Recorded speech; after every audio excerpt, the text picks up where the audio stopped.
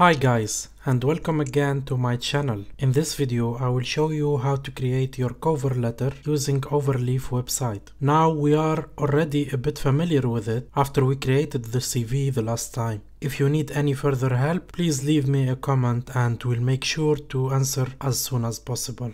So before we get started, I would like to ask you to subscribe to my channel for more useful videos. Your support is highly appreciated, guys. In today's video, we will not rely on a template like the last time. Yes, there is a lot of good templates as well for the cover letter, but I created one for you that has the exact format of a formal letter in Germany in terms of the layout. It will make a good impression on HR. It shows you did your research and are aware of the local customs. This is a great way to get their attention. You will have a link in the description from where you download this PDF folder where I already stored all the script we need to use it in the LaTex project. So once you download it, you select all the content of this PDF, just do Ctrl A, Ctrl C, and you will copy all the data. So now what we need to do, since we already have an account, we registered the last time with Google account, so we will simply log in with Google and it will open our profile.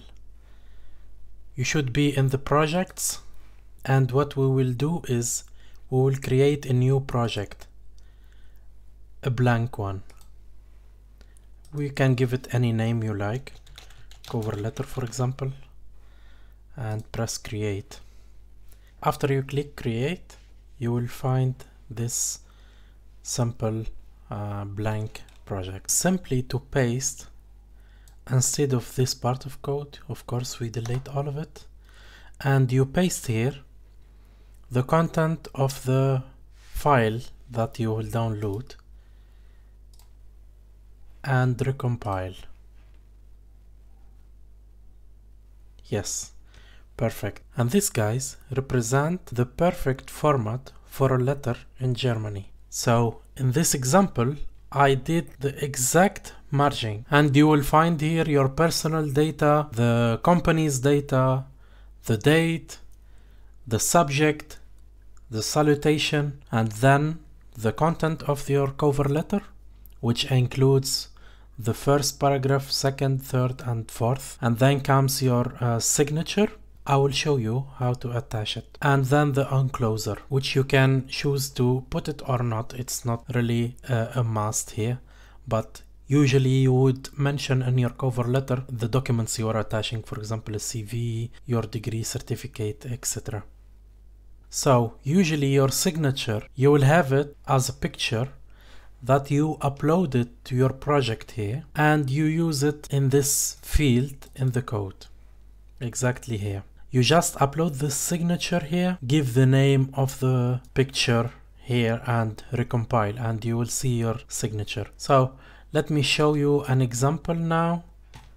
Let's try select from computer and select this, and I already used the name, and what I will do is I will simply recompile. Yes, and that represents my signature, for example. And you can change the size based on the scale. You can, for example, make it bigger by going to 1 and recompile, or make it smaller. Okay, so this is your cover letter, guys. I tried to make a clear and perfect example that you just need to come here to this text and change your personal information here and put here the company information. Then it comes, the date will be generated automatically, and you will get the date of the day. Then in a bold format I wrote this text which represent the subject. After that we leave a big space and write the salutation, dear Mrs. Recruiter, and then your paragraph starts. So simply as this. So this is a template for a software engineer position, but you can look for the content and try to customize it as much as possible, and after the 4 paragraphs you will find the signature and the enclosure, which, as I said, it's not really necessary and you can simply delete this. In the end, I want to mention 2 small remarks. As I said, you don't need to go so deep in the LaTeX, you just need to edit the text. But if you need to use, for example, the % character, you will have to add before it this backslash. Otherwise, the script will consider everything after the % as a comment. And you can see it that it is colored green. And if you recompile here, you will see that this part is removed and it stops in the 32. So whenever you want to use the % character, just before it, you put backslash. And for example, in the personal details, make sure to leave this double backslash because it represents a new line. So these 2 simple remarks you need to consider while editing your text and customizing it. And for sure, when you finish filling all the text of your cover letter, you recompile and you download as PDF. And this is the result you will get. Very simple, very clean, easy to read for the recruiter. That's all for today. If you have any question, make sure to leave a comment below. In the end, please give this video a thumbs up if you liked it, subscribe to my channel and turn the notifications on to not miss the next videos. Thank you for watching and see you soon. Tschüss!